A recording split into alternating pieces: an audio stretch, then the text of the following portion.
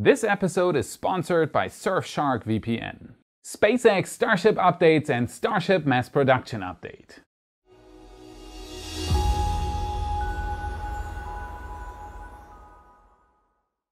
My name is Felix and I am your host for today's episode of What About It? And as always, there has been a lot going on in the space industry lately, so let's dive right in. Starship updates. We could be closer to an actual Starship flight than we've ever been before. Starship Serial number 3 is the most complete prototype yet, and today we'll look at why that is and what milestones have been achieved so far. Late last week, SpaceX rolled their Starship Serial number 2 back from the launch site to the shipyard. Its major change compared to Serial number 1? A badly designed triangular thrust puck got replaced with a very different solution. At the Satellite Conference 2020, Elon Musk stated to have been rather upset about the fact that no one had checked this design flaw and reported it to him. Fast testing sometimes means that things are overlooked.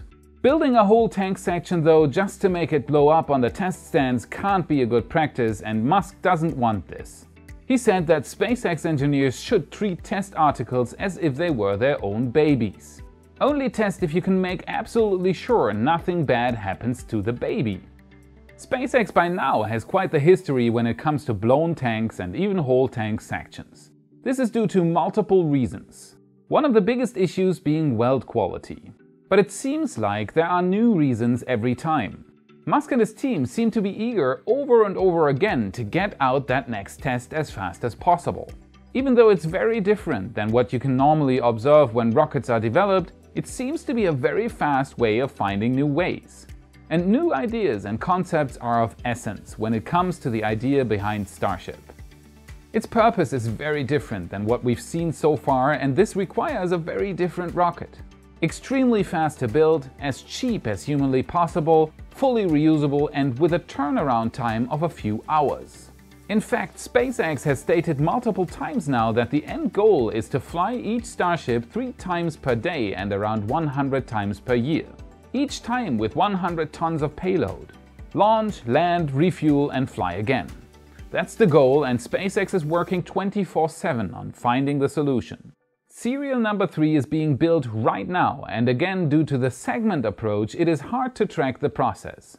Here you can see the Boca Chica workers assemble a new thrust section for the next Starship prototype. This section has seen a lot of change since the last attempt. The whole lower bulkhead has seen major redesigns. Rings have been added on the outside. The thrust puck has been changed from a cone-shaped structure to a flat ring. This most likely will change as well how the engines are mounted on the bottom of Serial number 3. All this was done as a reaction to the last big explosion that Serial number 1 went through. And do you know what this is? It's hard to tell from this angle. How about this one? We've had this before, on the Starship that many thought would fly. It's the famous Tesla batteries again, presumably 100 kilowatt versions, and as it seems in stacks of 2. These are needed to move the fins on top and on the bottom of Starship prototypes, and last time they were mounted in the nose cone. These have been installed in Serial number 3, and that can only mean one thing. SpaceX might intend to put fins on it. As seen on the last episode, Musk plans to do a static fire and short flights with Serial number 3 and longer flights with Serial number 4. If this plan works, we will finally see a flying Starship. Everything right now points to SpaceX wanting to actually test fly this next Starship prototype. Systems are being integrated into the top of the new tank and into the thrust section. Plumbing is being installed as well. It will be interesting to see in the coming days if SpaceX again puts so much hardware on the outside, or if they will try to fit more on the inside as it should be. Longer flights with Serial number 4 won't be possible if most of the onboard systems are sitting on the outside of the hull. So it would be logical to get these parts integrated into the inside structure as soon as possible. Another possible indicator for flight preparations could be good old Starhopper. SpaceX said last year that Starhopper would be used for Raptor engine tests in the future. When I visited Boca Chica last week, Starhopper did not look like this at all. The ground under it has been cleared and these mounts have been installed.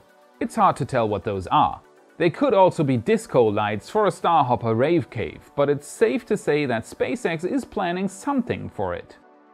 On Monday's Starlink livestream, which ended in a launch abort, SpaceX even showed a small Starship commercial. They showed some pictures of internal work and they advertised job openings in Boca Chica. SpaceX still is looking actively for more workforce. If you're an engineer or have any other occupation SpaceX might need and you want to work on a groundbreaking space industry project, get your applications ready and apply. Chances are good you'll be on one of my episodes in the future. Now let's have a look at the progress done on serial number 3 so far.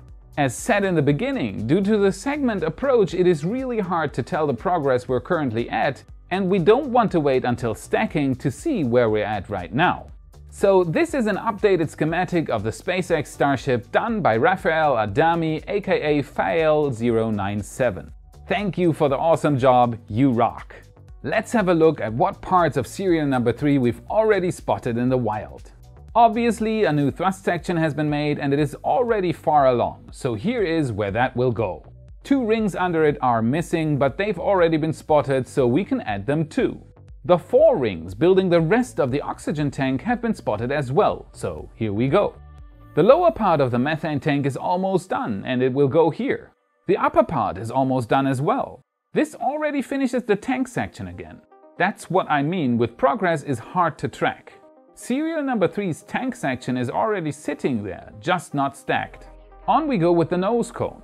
We already have another stack of 4 rings done and ready. This will most likely go here. We have the lowest ring segment of the cone which would go here, and finally we already have the built nose cone which would go here. That's it. It's almost done, just not stacked yet. If my calculation is correct, we're just missing 1 ring segment and there are plenty laying around already. Stacking can commence. SpaceX is getting faster and faster with these prototypes. Impressive. And that stacking, of course, most likely will be done in the newly finished high bay. Another huge improvement in the process, making final systems integration much easier. Many were wondering why SpaceX did not implement a crane into the high bay, and I agree. It might have made things easier. At least SpaceX has implemented a wall lift by now, making access to different parts of the stack possible without scissor lifts or cherry pickers. SpaceX has also been busy erecting the new tent. Since Monday's episode, they've almost built the inner structure and should soon start on the cover. More space for Starship builds and possibly even faster build times for serial number 4, which is already around the corner as we've already spotted yet another nose cone being made. So serial number 3 is almost ready for stacking, with most of the parts already being manufactured and the infrastructure developing further and further. SpaceX's speed is insane and there's a reason for it. Starship mass production update. It took SpaceX from last April to November to build Mark 1. It took them only 4 weeks to build serial number 1 and it took them only 1 week to build serial number 2 and put it on the test stand. It's not quite 2 Starships per week yet, but the pace at which SpaceX is pushing these prototypes out the door is pretty crazy already. As Musk recently said, production is at least 1000% harder than making one of something. Creating the assembly line that is capable of producing 2 Starships per week is a monumental task, but also the ultimate goal. Anything less fast would not be quick enough to reach the goal of 1000 Starships and ultimately the goal of colonizing Mars with them.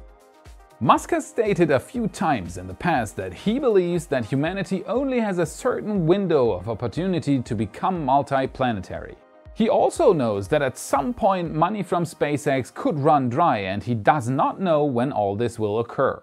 That is the main reason why he wants to get through with his Starship project as quick as possible.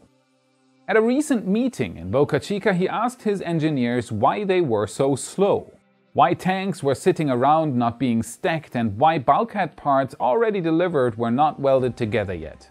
Even though speed seems at a crazy level in Boca Chica, Musk does not seem to be happy about the progress made.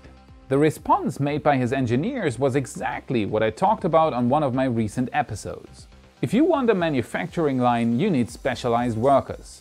Workers who are specialized in a single task, as in the automotive industry.